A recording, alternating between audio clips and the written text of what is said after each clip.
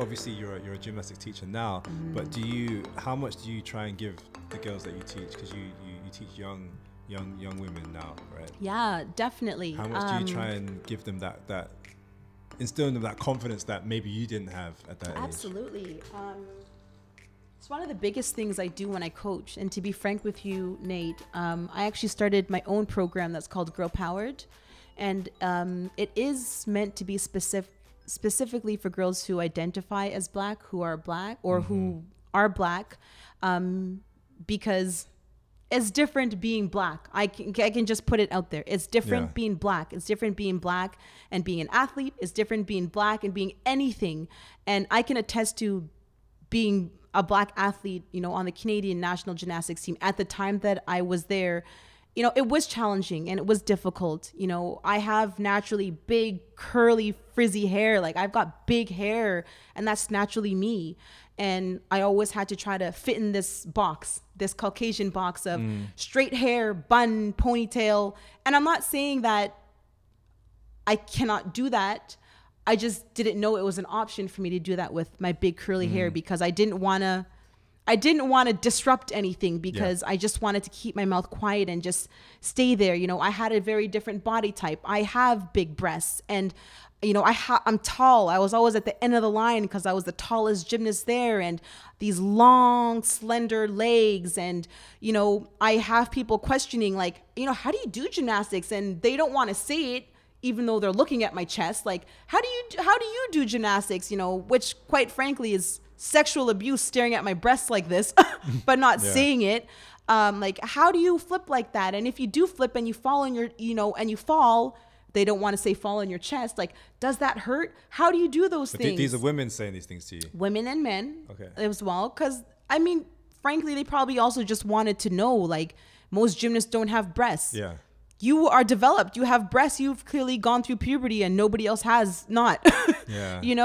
So it is. It's a big difference. And my whole life, I just didn't really embrace that. I didn't stand up for it. I didn't know what to do because I just didn't really have that voice. So but, you're still young at that age. You're 16, 17 years old. Like, you're still trying to figure so much out. So much out. And I think that's why I'm so strong on this Girl Powered program, because these young, beautiful Black girls, like, they're special. They're so special. And Black girls are built differently. Black girls, are a little bit thicker. They've got thick thighs or big bums and tend to go through puberty a little bit sooner. And our hair is never straight. It's never going to be straight. Like, it's meant to be big and curly and frizzy. And if you have dreadlocks, that's gorgeous. And you need to love that. And you can do gymnastics like this. You can dance like this.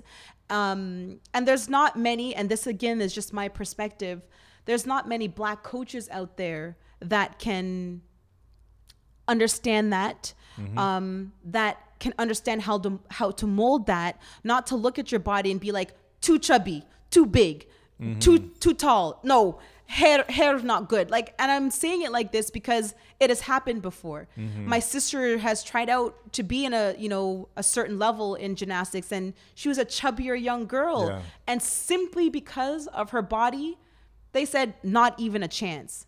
And to us, like, it baffles me so much, because you can have someone that works so hard every single day and surpass someone like me, who had the natural talent, who doesn't try as hard as that person that's going to work so hard.